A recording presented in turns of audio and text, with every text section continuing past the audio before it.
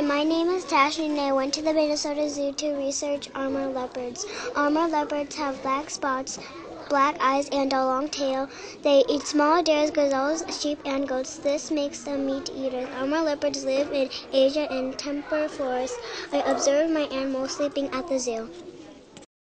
Hi, I'm a leopard and I live at the Minnesota Zoo. Usually you can find me in temperate forests in Asia. Most people don't know this, but I like when kids smile at me.